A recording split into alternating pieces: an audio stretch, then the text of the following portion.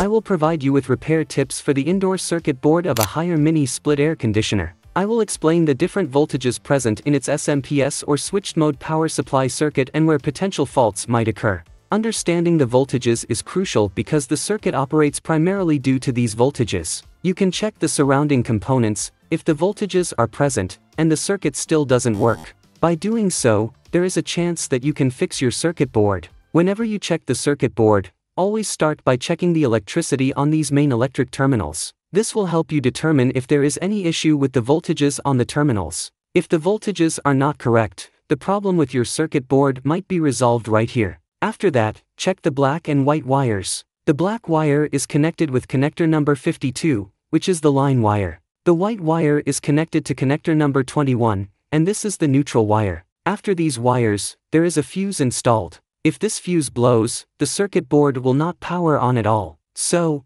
always check the fuse in the circuit first. Next, check the ZNR or zinc oxide varistor, which is connected to both neutral and phase. If it becomes an open circuit, the circuit board will not power on either. And because of this, the fuse may also burn out repeatedly. So, also check this in the circuit, as it is installed to protect the circuit from high voltages. After that, there are capacitors and a line filter. If there is a wire break in the line filter, then this component can also cause problems. Electricity won't pass through properly. After that, you'll see some capacitors installed. Here, the component that is likely to fail next is the NTC thermistor. If this component fails for any reason, electricity may still not pass through properly. After the line filter, there is a rectification circuit installed. Often, in these rectifiers, one or two diodes can become faulty when exposed to high voltages in the circuit. It's important to check them with a multimeter. Alternatively, you can replace these 4 diodes. If this issue exists in the circuit, there is a good chance that fixing them will restore the circuit's functionality.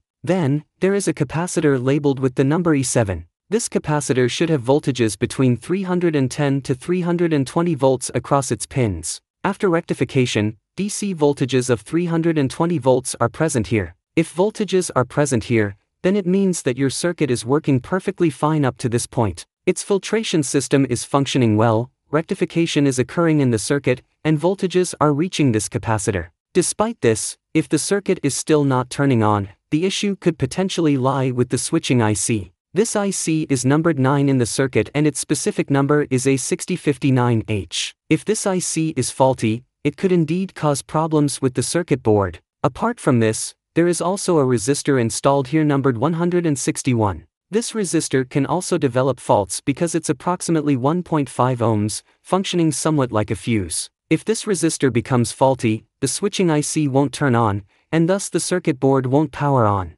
Along with this, it's important to check these 2 diodes as well. If they are open or short-circuited, it could also cause issues with this circuit board. After this, the chopper circuit comes into play. If the chopper encounters an open circuit or short circuit for any reason, it can cause problems in its DC to DC electricity conversion. Now, if the circuit is working perfectly up to this point, let me tell you where you need to check voltages. There is a capacitor labeled as CY6 installed here, and you need to check voltages across its pins. You should get 15 volts at this capacitor. If 15 volts are present here, then the system is working perfectly fine. However, if these voltages are not present, then you'll need to check the components nearby. Here, diode number 8, resistor number 019, and capacitor number 009 are mounted. So, you'll need to check these components. These components are also accompanied by a Zener diode. These components are interconnected in both parallel and series configurations. And these are the components that generate the 15 volts for the CY6 capacitor.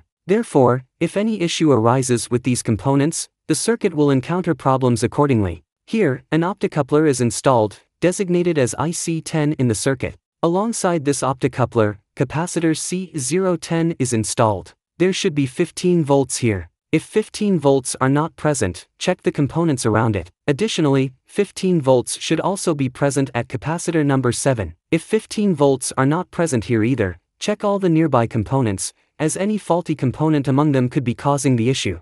Now let me tell you about another capacitor labeled as E204 in the circuit. There should be 12 volts present across its pins. If 12 volts are not present at this capacitor, it means there might be a fault in a component preceding this capacitor in the circuit. Therefore, you should check the diodes, resistors, etc. that I mentioned earlier, as any of these components could potentially be faulty. After this, 5 volts should be present on the IC, which is a 5-volt voltage regulator. In this circuit, this IC is numbered 5, and the voltage regulator itself is numbered 7805. Its first pin, which is the input pin, should have 12 volts. The center pin is connected to the ground, and the left side pin is the output pin, where you should get 5 volts. These 5 volts should then appear on capacitor number C22. After that, there are 2 more capacitors where you should also find 5 volts, and 5 volts should also be present on the TVS. These TVS or transient voltage suppression diodes are used to protect electronic circuits from voltage spikes and surges,